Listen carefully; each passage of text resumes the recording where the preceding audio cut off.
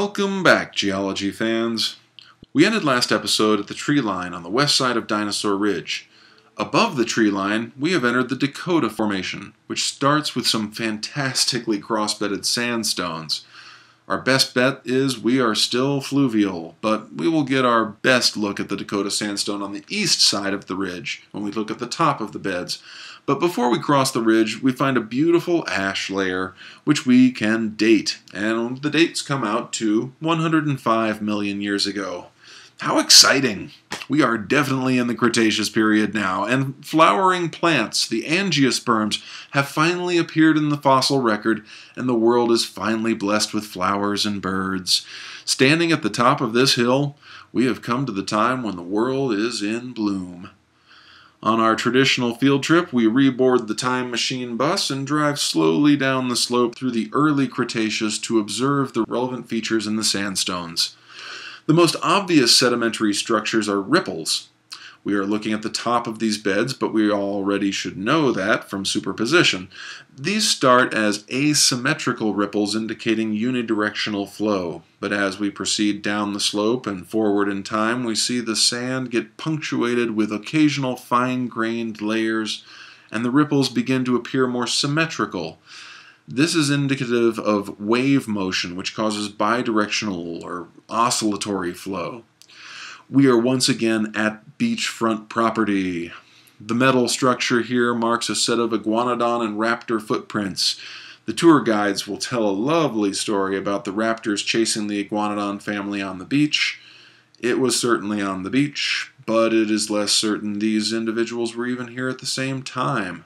But hey, dinosaurs on the beach! This must mean a transgression of sea levels at foot. As we dive deeper into the Cretaceous period, we are entering the hothouse state of our planet when all ice caps melt. This causes seas worldwide to rise, but they are also starting to rise from thermal expansion and a more rapid seafloor spreading, which causes the seafloor to rise up and push the oceans onto land. All this means that we are having a seaway encroaching from the north. The Dakota Formation is deposited on the western shore of this encroaching intercontinental seaway. As we approach the bottom, we see oyster shells, fish scales, and the scrape marks from crocodile claws. There is another vegetation break at the bottom of this slope, which lets us know we are leaving the Dakota Formation and entering the next formation, the Benton Shale. On our charts, 3B is the Dakota Sandstone, the principal resistant unit making up the Dakota Hogback. Its minerals are quartz in the grains and cement, making this formation hard and resistant to erosion. Some hematite is present as cement, and at the top we see more and more clay as well. The grain size is all 1 millimeter or less. The age for this site can be given as 100 million years ago, though it ranges from 108 to 94 million years ago. The environment is a beach, and the event is the transgression of the intercontinental sea from the north. As this finger of sea finally breached the barrier separating it from a finger from the south in Texas, our area goes underwater with a pulse of organic rich waters.